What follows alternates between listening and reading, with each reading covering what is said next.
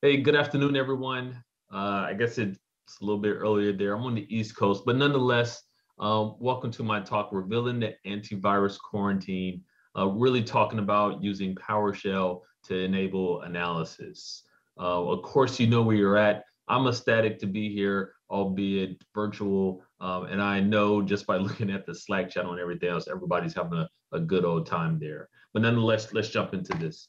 So who am I, right? So I'm Fernando Tomlinson. I go by Nando. I'm a principal IR consultant at Mandiant, where I do digital forensics and incident response on a daily basis.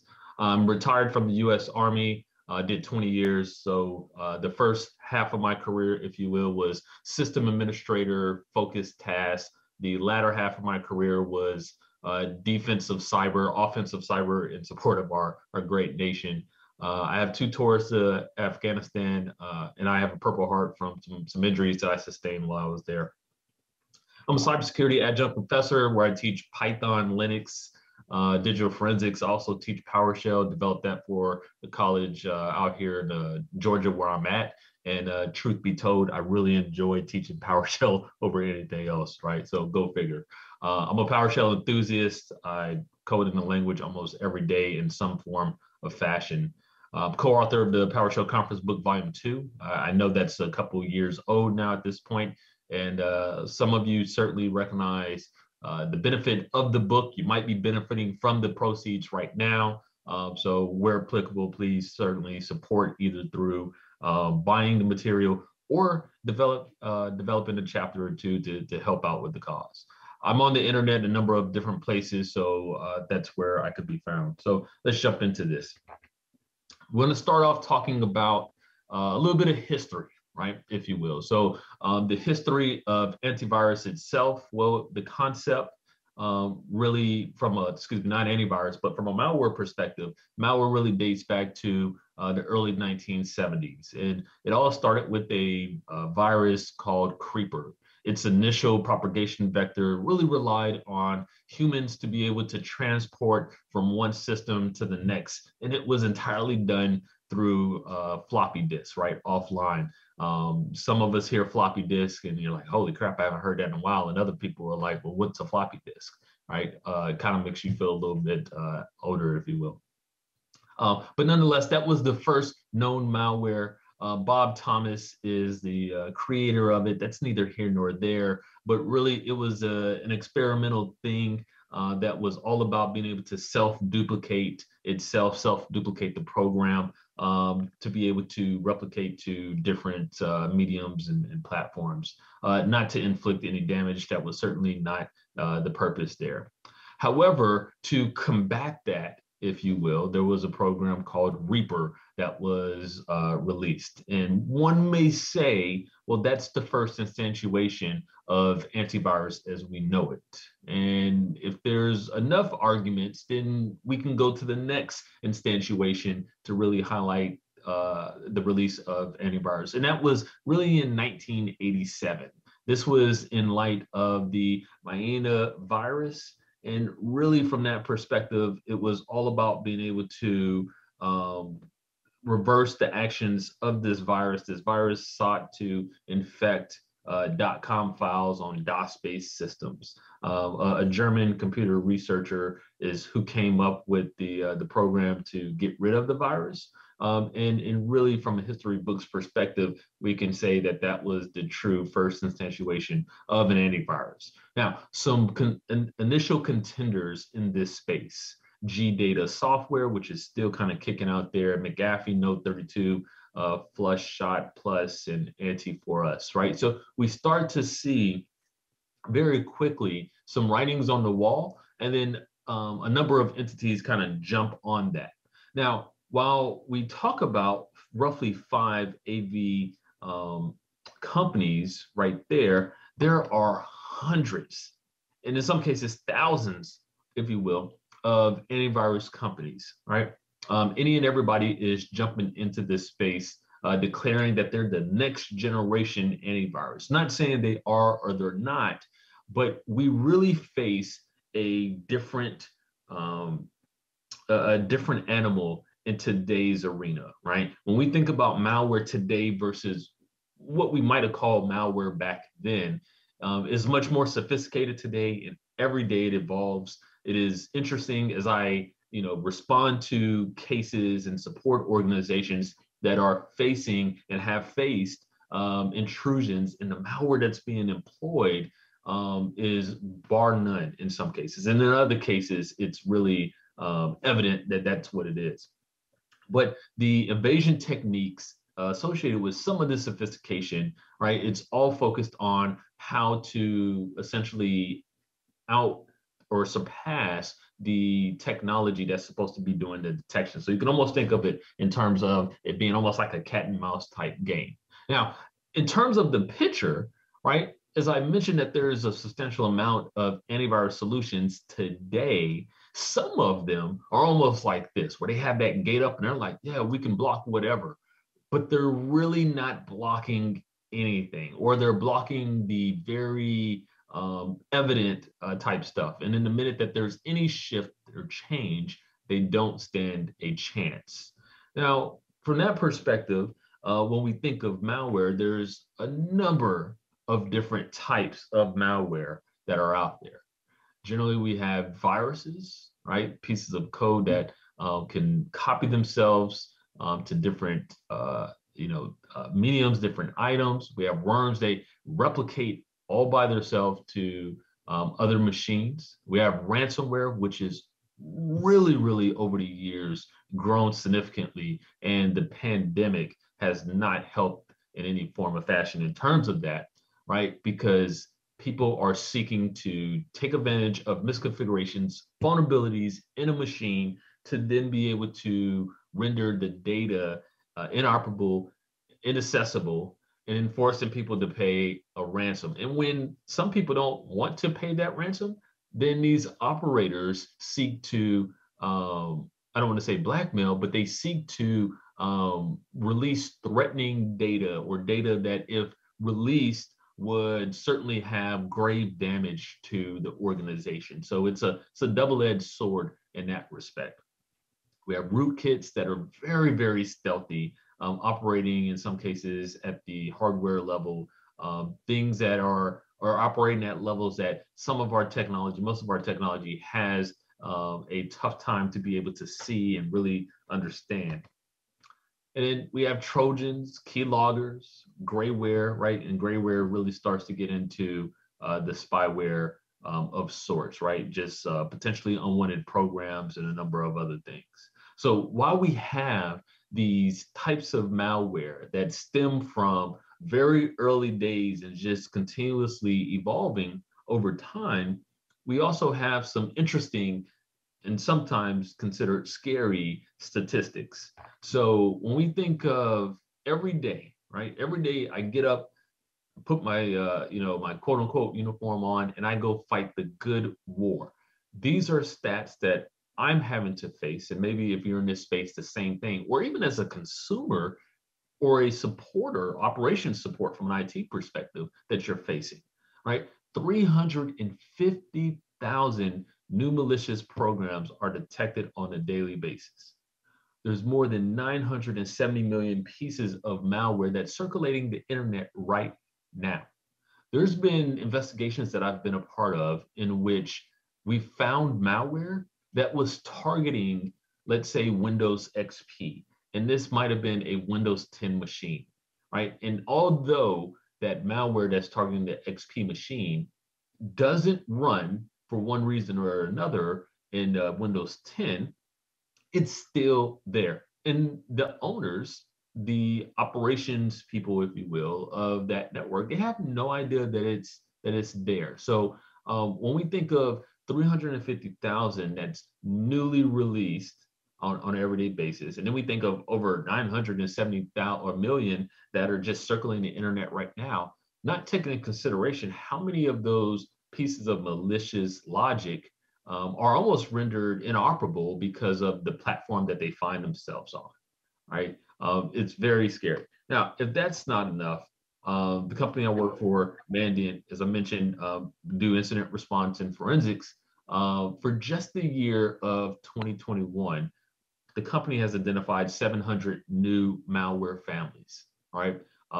There's been 365 distinct malware families during an investigation of a compromised environment. So not what we just track at large, but in terms of an investigation, 365.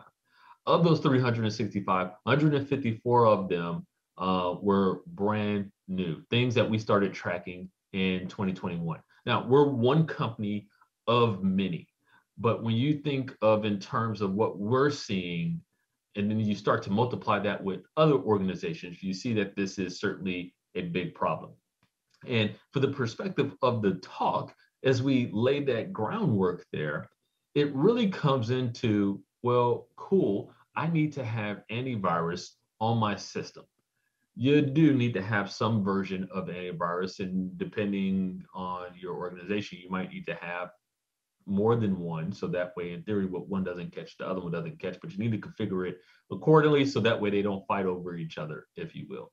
But what are some core capabilities that you may look for within there? Well, you certainly want something that's signature and heuristic capable, right? From a heuristic perspective, you want it to be able to really start to understand not necessarily the signatures that they do this every time and that signifies that it's malicious, but really some of the characteristics associated with it that may not be as fine-tuned or fine-grained, being able to make that detection as well.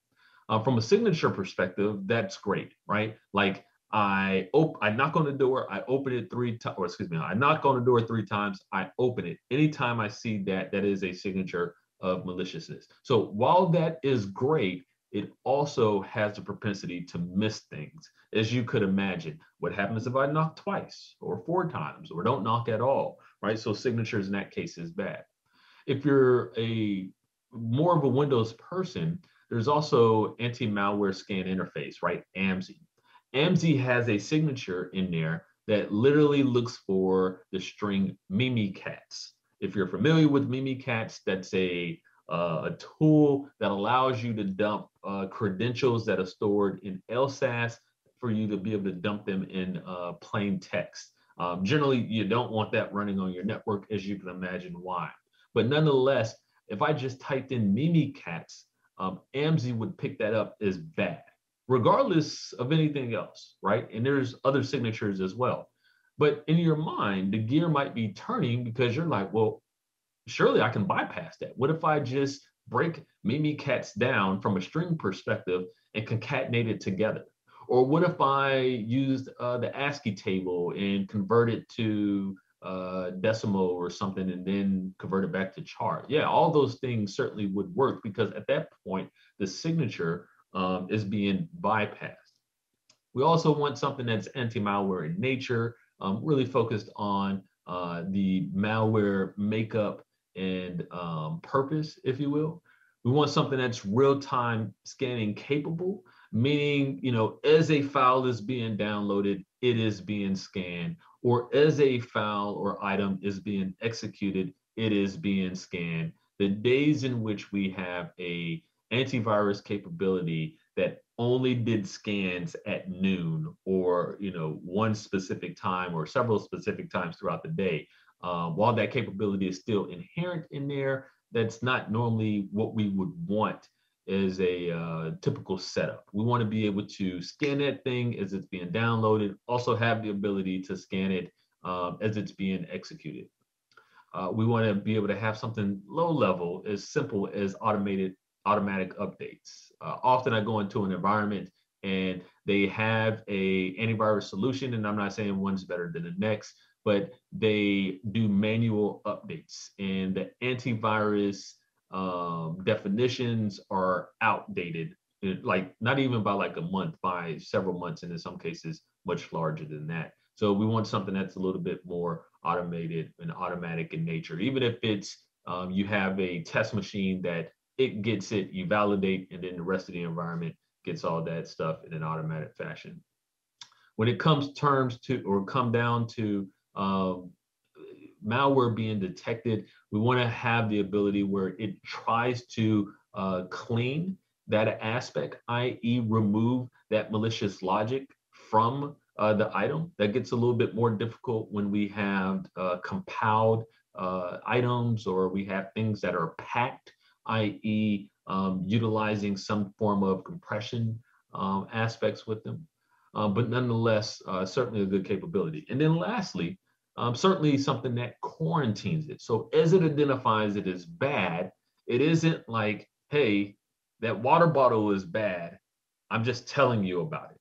No, no, no. I want you to act. I want you to do something, because I might not see that alert that says it's bad until much later. I want to be able to configure you to do something, to act on behalf of me. And quarantine is generally one of those things where it renders that binary or that item into a not into a place, but it puts it in such a area that it doesn't allow it to execute, either based upon the photo location, or it does something to adjust the bytes associated with it, i.e. maybe it encrypts it, maybe it zips it up and password protects it. There's a number of different things that AV solution providers are using to quarantine a file or a binary.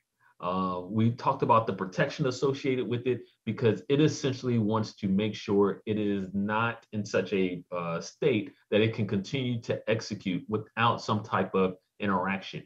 Maybe you come back in later on and you recognize a file or an item was quarantined. You have the ability to select an option in that antivirus solution and restore it. Maybe you determine it's truly bad. Well, then you can have it removed. If you don't do anything at all, generally the items that are quarantined will sit there for roughly 30 days, depending on the antivirus solution, and then it will auto delete. But nonetheless, you have options. So from that perspective, when we think about intrusions, well, how does quarantining come into play? Well, I present to you a attack lifecycle. When we think about the actions that somebody of malicious intent would take to gain a foothold or intrude in a network maliciously, there's a general process that they take. They want to do some scans on the network to do some reconnaissance. They want to utilize that knowledge that they've gained and actually seek to compromise something that will allow them in the network. They want to establish a foothold. This is where they might install a backdoor or some other item that would allow them to be able to get in. They then would like to escalate privileges. Generally a regular domain user might be the one that click on the phishing email, for example. So now that they have a foothold in the organization, they want to elevate to somebody with a little bit more privileges and rights. And that's where escalate privileges comes into play. And from there, well, this machine is great, but what else is out there in the network? So then there's more reconnaissance internal to the network. And slowly but surely, it's an iterative process where they'll find a new machine, they'll maintain presence, i.e. establish a foothold, they'll look to escalate, do some internal reconnaissance, and continue until we get to the point of them completing the mission. For each one of those steps, outside of initial reconnaissance for the most part, and in some cases, initial compromise, we have the ability with a good AV solution to be able to catch some of the malicious logic and have it quarantined. This is good. Now, when that happens, you're largely looking to bring in or enact incident response procedures or digital forensics. Maybe you have that capability internal to your organization, and that's good. If that's the case, then you have access to the server, your antivirus server, and you can actually go in there and click the button to restore it, click the button to delete it, or whatever the case. When you don't have that, i.e. the server doesn't exist or you're doing analysis offline, well, it gets a little bit more difficult, right? Like, how do I get that file back? And you may be thinking, well, why do I need that file back? Well, I look at it like this. I'm investigating an intrusion, and the attacker has stolen $6 million, for example. Well, you bring me in and you want me to tell the story. How did they get in? What was the malware? All that other type stuff. And if the malware, suspected malware, is quarantined, well, I would want to have it in its rawest form so we can do analysis on it to make the determination whether it's good, bad, or indifferent. In some cases, the antivirus solution might render or call upon something and say it's malicious, but it may not be malicious. It may be a false positive. In other cases, we would be able to get a good copy of the malicious binary. And for a malware analyst, forensic analyst, that is going to be huge. So let's look at a couple of things that we can do within PowerShell to get us closer to that. And as we do that, you'll see my disclaimer. I'm all about disclaimers, right? And for some, this is going to be TLDR, too long, didn't read. And for others, this is going to be TSCR, too small, couldn't read. So really the cliff notes associated with this are this. I'm not saying that the methods that I'll discuss here shortly are the only capabilities to unquarantine a antivirus file. I'm merely highlighting a way that you could do it. And I haven't even really scratched the surface on all the capabilities. That a little bit more on when I get to my future work.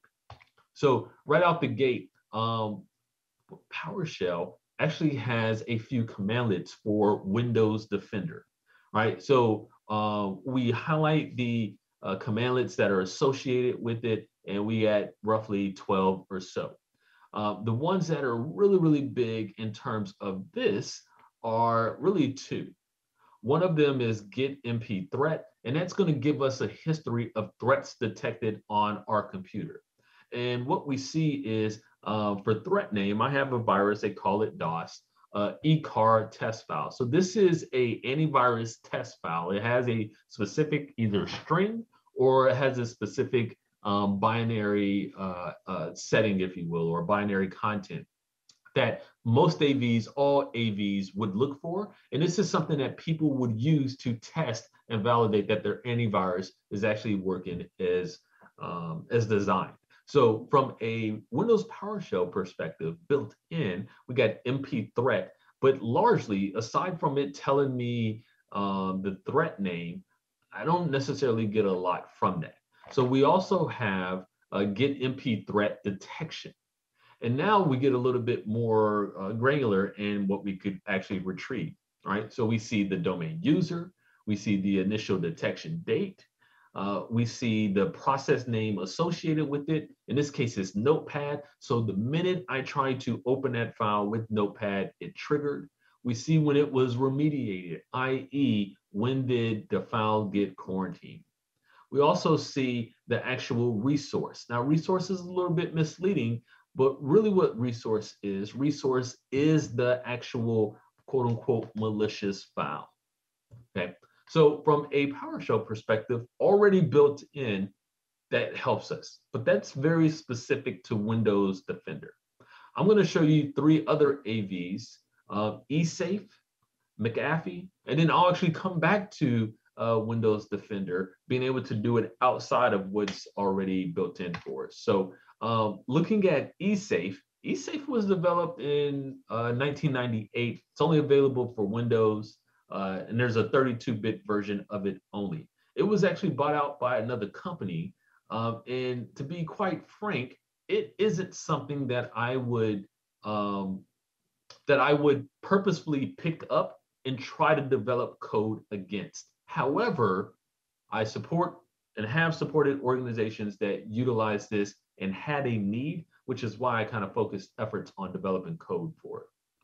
So if you have a file or item that is quarantined utilizing eSafe, well, it has random characters that it generates, and maybe there's some logic to the random characters. I don't quite know. And then the extension would be .var, right? Or ver, however you want to say it. Essentially highlighting that it is a virus file. The data itself, the way that it's protected, the data is base 64 encoded, right? So we can reverse that fairly quickly. Now, the quarantine folder, well, it's going to be in whatever the system drive is. And for most people, system drive is going to be C drive, program files, x86, eSafe, protect, and then there's a quarantine folder. If you were to look in that folder, well, you'd see something like this structure, where there would be a .var or var file for every item that was quarantined, and then there would be a var backup.dit. Now, I apologize with the screenshot if it's too small, but that var backup.dit is essentially the metadata file. So it has the random string of characters listed in there. The random string of characters, as I'm saying, is the name of the file. Like the first one begins with A5. In that backup.dit, it has that same string, and then it tells you what's the original name. It also tells you the size of the file and when it was quarantined. So the first one, that A5, if you're able to see the screenshot there, it is the first line. The original name was ecar2.zip, and then it was approximately 388 bytes, and then it was quarantined on March 26th, right? So that same information is on the next line for the second file. Again, every file that is quarantined would be in this directory, and it would be labeled as .vir. The metadata associated with it would be in that backup file. Well, why is that the case? Well, as we reverse that process, that backup file is going to be the very thing that's going to help us understand what the original contents were. So this is just a snippet of the script I wrote, and any script I talk about is on my GitHub. But a couple of things in here, I won't go or really bore you with going through each line, but a couple of things. First thing I do is I receive the item. I'm checking to see if it ends in .vir, right? And that the path is whatever the file or that the path that they provide actually exists. If that's the case, then I'm going to check to see if the path that they provided for the backup file, i.e. that var.backup.dit, actually exists. That backup file, I'll need to consult that to understand what the original name was. So when I reverse this process, I can apply the original name back to it. The other thing we'll do is we'll read in the file itself. I'm going to split the file based upon a £. We're going to go in there and there's specific fields. So I'm going to split based upon offset 6, splitting based upon the slashes. And then we're going to do some concatenation for us to be able to make the path and the file name that we're going to write it back out to. The real big piece to all of this is here. As we read the contents of the file, we're going to join those items together. And then the middle line there, we're going to convert it from base 64 back to bytes. And then that third line, we're going to write all bytes out to output file that we would have already specified within this code. And at that point, we would have reversed that process. This one was not that bad. As we move on to McAfee,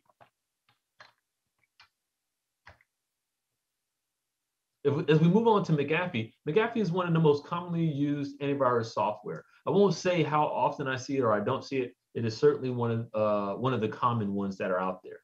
McAfee quarantines based upon triggers from McAfee virus scan. So it's very broken down into modules. The antivirus triggers are quarantined. They're not deleted. So that's a big thing to highlight. McAfee by default stores the quarantine files for 28 days before it deletes it. Anything that it quarantines, well, it has a random set of characters and it ends in .bup. So off to the right, I actually show a number of McAfee quarantine files. And as you can see, for me, there's no rhyme or reason with the random string of characters. However, they all end in .bup.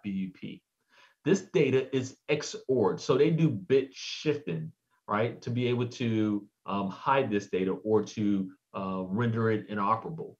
Now, the key that's associated with this bit shifting is 068. Luckily, it was published online. So for me, there was no reversing that I needed to do other than make something that I could have in an automated fashion reverse that process.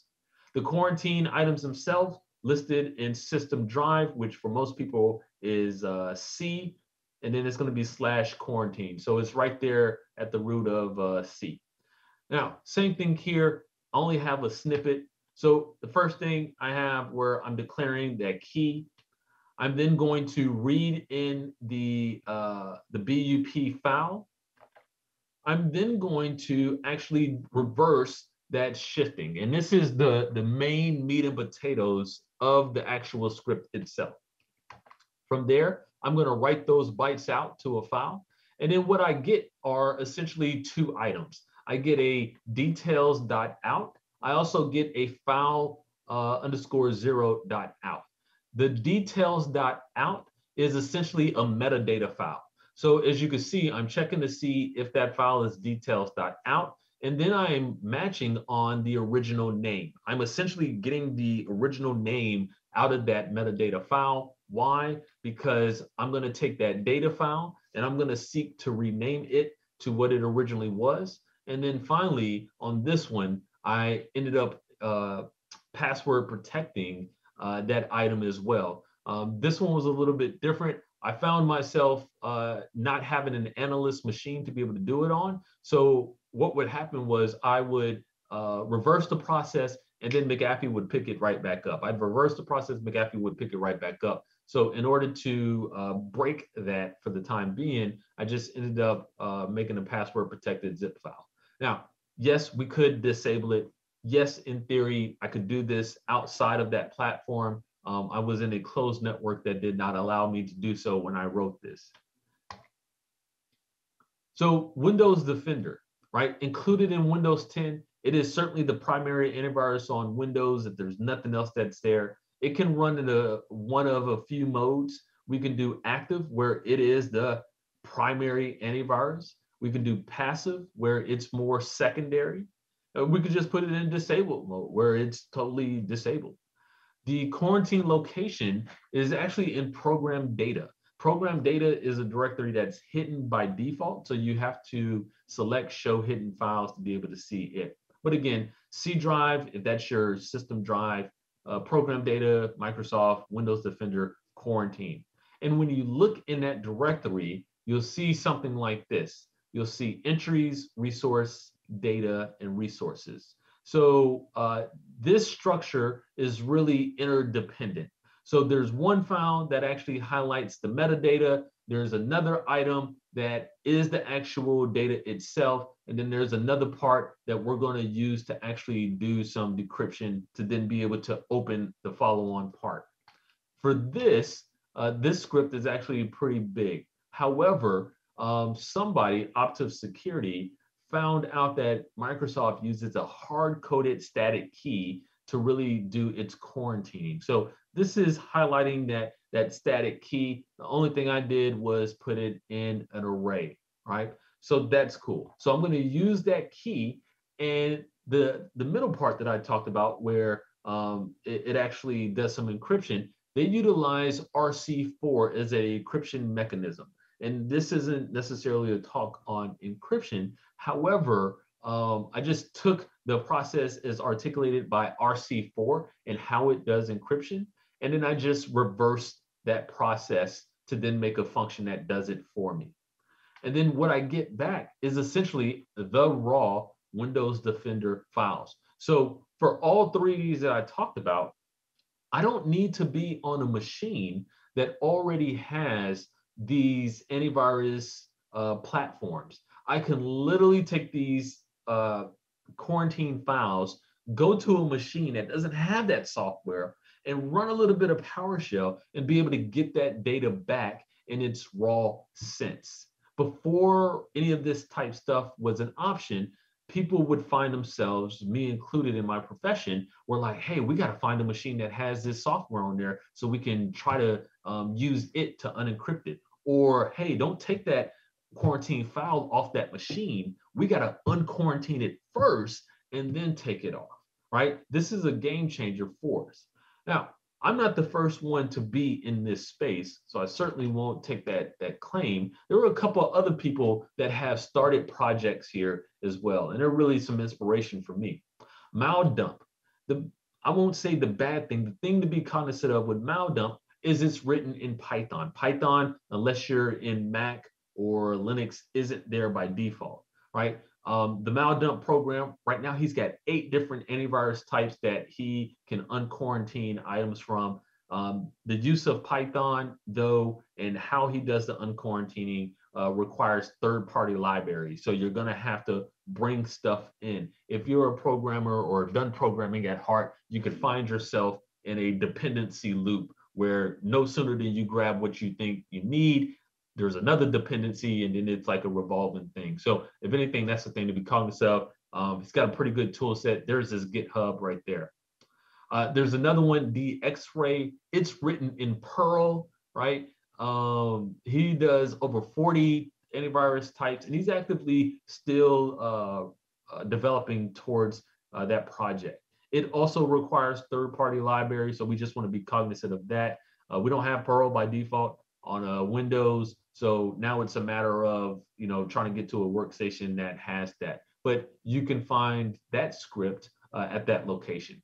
And then really one of the ones that's been the biggest help for me thus far is this person has done a substantial amount of research in the quarantine formats. He doesn't have code out there, but he starts to highlight and really articulate the different fields and how the quarantine aspects are working with a number of antivirus solutions. In this case, he's got 7 that he's focused on. So those are some other people or other projects in this field that I'm aware of right now. So that leads me to what's my future plans? Well, I certainly want to add more antivirus decryption methods. There's a couple in the chute right now based upon my day-to-day work that I think would be incredibly beneficial. I ultimately, when it's all said and done, I want to combine all these antivirus decryption mechanisms into one program. So you can run it and then you can select through a menu or some switch or parameter rather, which one you're trying to decrypt. Right now, I got 3 individual scripts and I see that being very cumbersome as I continue to progress and develop in this field. Additionally, I want to parse other artifacts associated with antivirus programs. So where right now I'm really focused on quarantine items, there's other aspects that AVs generally have. I want to start parsing those items as well and not being dependent of the antivirus solution.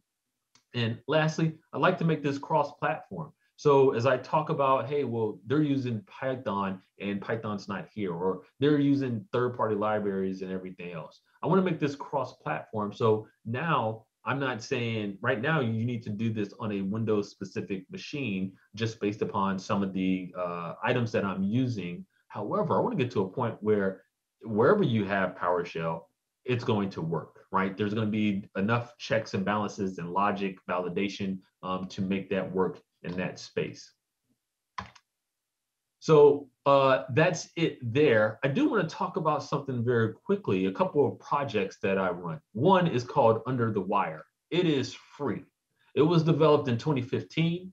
It has over 75, or not over, but 75 interactive challenges. The aspect, or really the focus, is on core aspects of the language. So people who are just getting started with PowerShell, it is task-oriented and it gives them a purpose. Thus far, had over 206,000 unique players from over 78 countries. Under the Wire, you can find it there. The very premise of it is, as you go on the site, I'm going to give you challenges. And I say it's me and 2 of my buddies that run this. We're going to give you challenges. In this case, the challenge is to provide to determine, the build version of the instance of PowerShell on the system. So we give you credentials for you to be able to SSH into servers that we have. So we're wanting to know what's the version or the build version of PowerShell of our server. And whatever that version is, right, you'll use some code to be able to make that determination. In this case, we see the build version begins with 10.0. That answer to that question now becomes the password for the next level. So you log on to Century 1, we give you a challenge. You just answered the challenge. Now you log on to Century 2, and that 10.0 whatever becomes the password for that. You'll go to the Century 2 page, there'll be a challenge. Whatever the answer is there becomes the password for Century 3. And then you just continue on. It is linear in nature. So if anything, you might get to a point where number 3 is super duper hard, and then number 4 might be easy for you. It just really depends. Another project, Posh Hunter. This is also free. There's 90 challenges in this one, and it is very defense and offensive focus. I give you a virtual machine that you can download. It is riddled with artifacts. I then get you, or in our platform, provide scenarios where you're performing duties as a penetration tester, a threat analyst, maybe a SOC analyst, or somebody doing forensics. But nonetheless, you'll be able to use the artifacts that are already there in PowerShell to be able to answer the question. I take away explorer.exe, which is the graphical user interface that we see when we log into a Windows machine. And what you have in return is I drop the ISC and the PowerShell console. Those are it. So while I have some challenges that maybe if you had the GUI would be easy, it makes it a little bit more challenging when all you have is PowerShell. But guess what? That's different exposure that then gets you a little bit more comfortable with the language. Again, both of these platforms are free. That being said, that brings me to the end of my presentation. This presentation, along with other presentations I've done, can be found at that link. My code that I've talked about here, and just code at large, as long as I can get it outside of my employer's hands, are found there. And then I'm on Twitter if anybody wants to connect with me. Looks like I have 3 minutes left, give or take. I'll pause here, see if we have any questions. If not, certainly appreciate you guys joining. Well, no questions. Look, I'm a human just like all of you. You guys want to reach out and have a conversation. I would love to have a conversation about this stuff. So please feel free. And I would love to chat with you on another medium. With that being said, thank you all for taking the time to listen to me talk about this. And I hope that you enjoy the rest of the conference. All right, thanks, guys.